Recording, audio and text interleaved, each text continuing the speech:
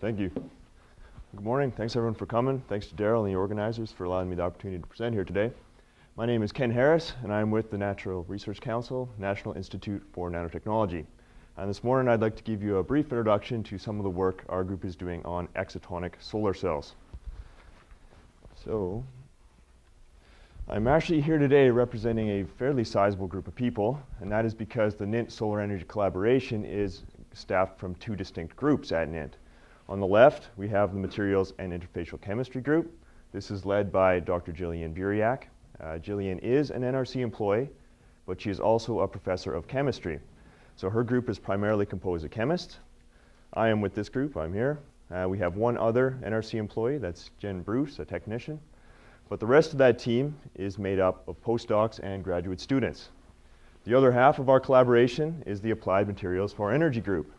This is led by Dr. Mike Brett. You've heard his name a few times already this morning. He is an NRC employee, but he is also a professor of electrical engineering. So his group is primarily composed of engineers. One other NRC employee, Mike Fleischauer in the back, and the rest of his team is grad students and postdocs. Now, not every one of these people in these images is a part of the NINT Solar Energy Collaboration.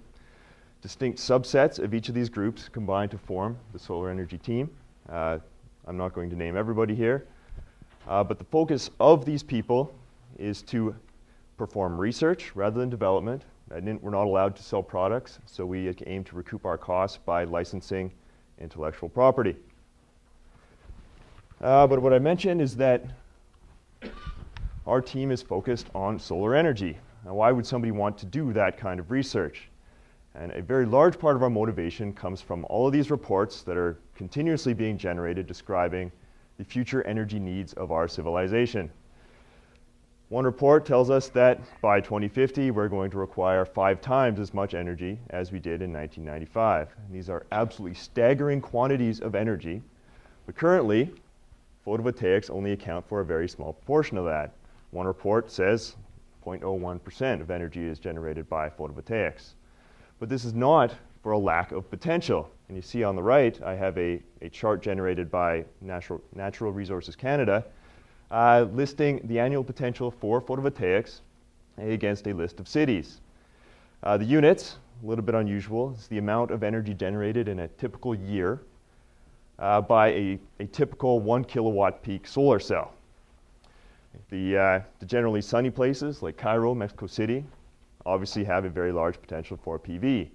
But places like Regina aren't so shabby either. Calgary, Winnipeg, Edmonton all have very respectable potentials for photovoltaics. Now, even at the lower end of the scale, places like Japan or Germany where they have much more modest potentials for PV, many of these type of countries have already put forward very large quantities of money in order to advance solar energy technologies. And the technology that we are investigating in order to attack this problem is the Generation 3 excitonic solar cells. And I'll give you a very brief introduction to how this type of cell works. Now, a normal excitonic solar cell has 4 basic components. First thing is a transparent electrode. Light comes into the cell, and it's supposed to go directly through that electrode. The other end, we have a much more familiar electrode, something like aluminum, gold, silver.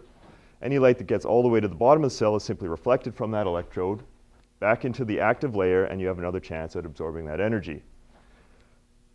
The other 2 components of that cell are at the active region of the cell. We have one material in pink here. It's called the hole transport layer, or the electron donor.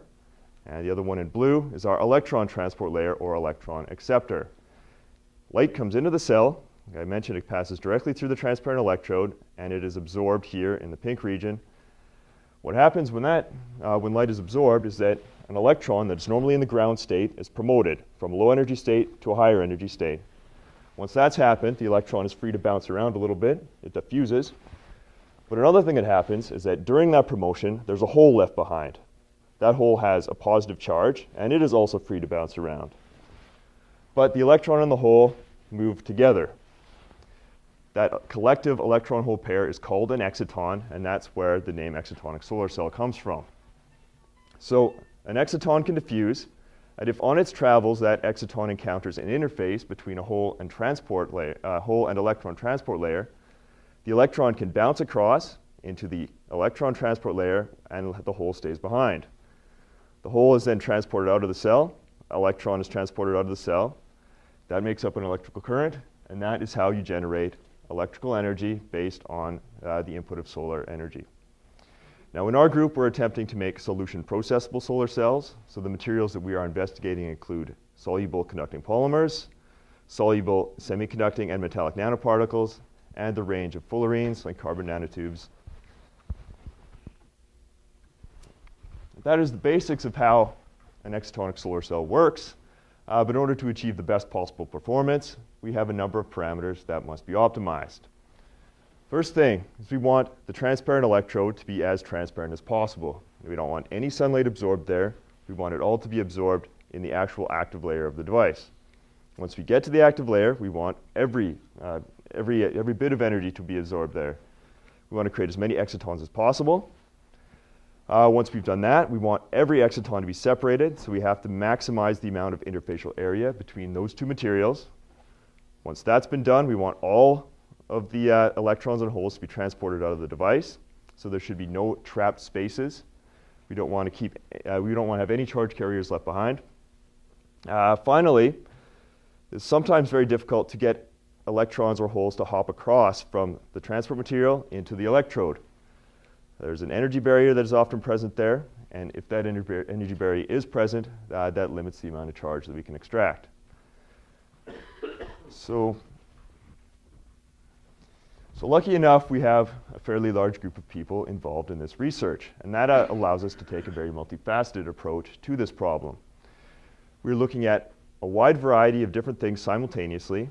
I'm not going to have time to go through all of these in detail, but we will be investigating a range of new photoactive materials, hoping to achieve better light absorption and better charge transport. You've already had a preview of this one. Glancing angle deposition is a technique used to create columnar structures. And this is also very favorable for excitonic solar cells. We are investigating a technique called layer-by-layer deposition, and this is very favorable with water-soluble materials. Another link up with the Cleantech. And finally, we do a lot of our work with inorganic nanoparticles. We're at the National Institute for Nanotechnology, and so they're very happy with us when we do nano research.